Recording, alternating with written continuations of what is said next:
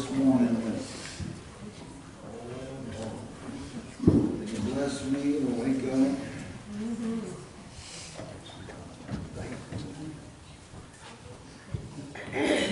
They blessed me to get in my car and to travel to this little church this morning.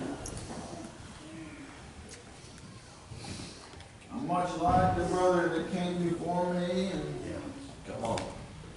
Unless the Lord would help me, Brother Chris, I can't do anything alone. No. Come on. This man that you look at right here, this fleshly man, he's vile and he's full of sin, brother. Yes, sir. I can take He's contrary to God. Yes, he is. Warfare. But I want you to know today, Puppo, that about 20 years ago I met the best friend, brother, that I ever encountered, that I ever walked with. No problem. And there's been times, Brother Larry, that I've let my friend down. God bless you. But I want you to know something today, Brother Dalton. I'm proud of you. Yeah. I want you to know that there's never been a time that my friend has let me down. No. Because today, Brandon, the man that you look at right here, he is the weak link between my relationship between me and the Lord today. And I hope that for a few minutes of time, Daryl, I can just settle down here and I can preach to you the salvation that the Lord has. Do you believe today that there's a difference in salvation and religion today? Brother, you know, me and my wife, we was over shopping a week or two ago over in Lexington there. Yeah. And we was in a little shoe aisle, Brother Mike. And you know, I was just sitting there watching her pick through all the shoes, and I was just standing there, and over on the other side of the aisle, Brother Howard, there was 3 workers there in a little Target store. Bless you, God. And I began to overhear their conversation, Chris. The little girl, she was probably around 16 or 17 years old, and she began to say to one of the other workers there, she said, I went out to church Sunday, and I just didn't feel like that I was getting anything out of it. She said, I sat there so bored. She said, I just keep trying, and you know, I couldn't sit there much longer, Chris, and I kind of poked my head up over the top of the shoes, and I said, sometimes you gotta go with your cup turned up. And you know, she looked up at me and she said, oh my gosh, I think God's talking to me. And you know, Brother Mike, I began to talk to her a little bit there, and the other 2, they was knelt down, putting the shoes away. They began to scurry on their way. I feel like that they felt a little bit out of place. That's right.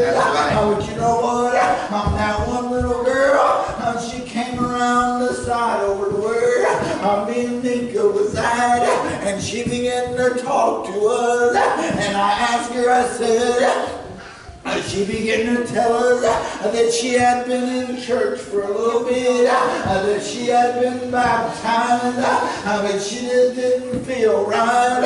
And I asked her, I said, do you feel like that God saved you? And she just stood there for a second. I said, do you feel like you've ever been forgiven of your sins? And she began to look at me. She never really answered anything. And she said, I don't know. And I began to talk to her, and I said, I'm telling you, if you will seek this man out in a little church and seek out salvation, Brother Howard, he'll give you something like you've never felt before. And you know what? I began to talk to her there about religion and salvation.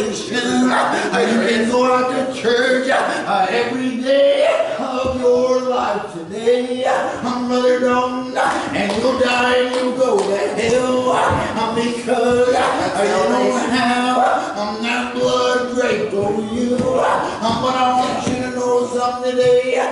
You can be laying on your deathbed. I'm the biggest sinner in the world, and you can call out unto my Lord right there, and He'll speak peace to your soul. And Brother Mike, that's salvation right there. It'll take you to heaven's land. You see today, there is a difference today between just being religious and seeking out the power of God. One time when Jesus was here, there was a big multitude of people, and they was all gathered in a building, something like this, and it was to where the people was crowded. You couldn't even get in the door. And you know what? There was a few men, and they had a friend. They were sick with the palsy. He was a paralyzed man laying on a bed, Brother Greg.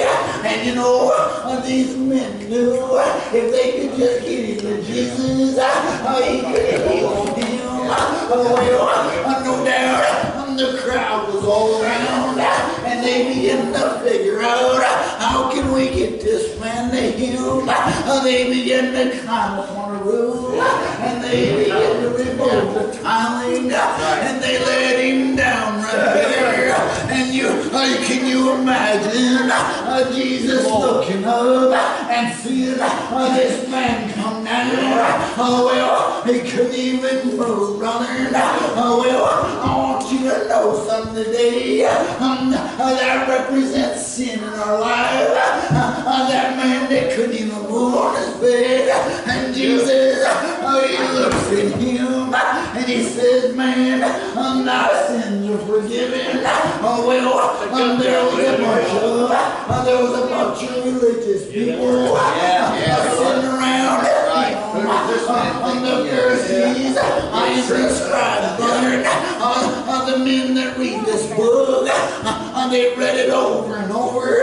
They knew every line in it. Brother Darrell, they were religious men, and it bothered them that this man right here could forgive the sins. And in their heart they said, who is this that forgives sins like that? Jesus perceived it in his heart that it was bothering them. And you know what he did right there?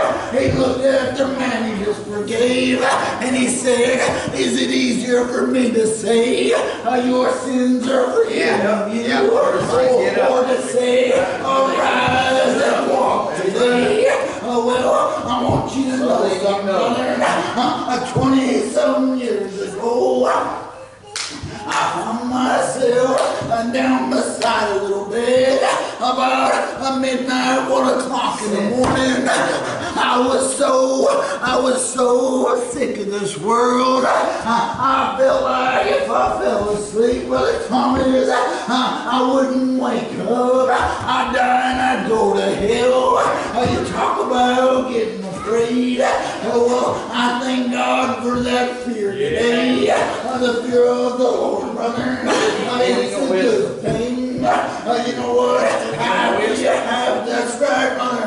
And after you have fear for a little bit, there's something else that comes with it. Understanding, brother. It's the departure from evil. So you see today, when you begin to be afraid of your shape that you're in, you're actually in a good place. The Lord, He can work with that. He can holler out to you. He can guide you and lead you, brother.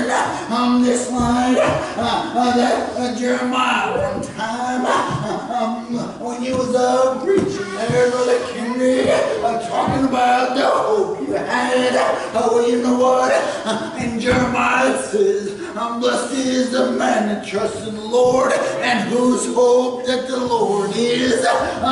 Today, do you have the Lord on your side? Are you following prayer? That can lead you to heaven. Because I want want you to know something today. This world we're living in, it's going the wrong way fast, and they're trying to drag you around. But you know what? The Lord is looking for a few good ones. Yeah. That's right. To stand on the firing line. That's right. That's right. Believe that. To get out and to preach against the things of this world. Salvation is a free gift of God. buddy. Can't be bought. And I want you to know that there's no works. There's no good thing that you're going to do to acquire it. And I know that it's hard. It's a struggle when you're seeking Him out, because I was right there. I tried bargaining with Him. Sure. That's right. I tried being a better person. I tried doing everything that I could do, Brother Keenan. But you know what it came down to? It came down to giving my heart to the Lord. Giving up everything in this world. I finally, at one time, sold out to this world and grabbed a hold of the greatest thing that I ever found. That's right. I love each one of you. I'm going to give away. Done well. Love you, brothers.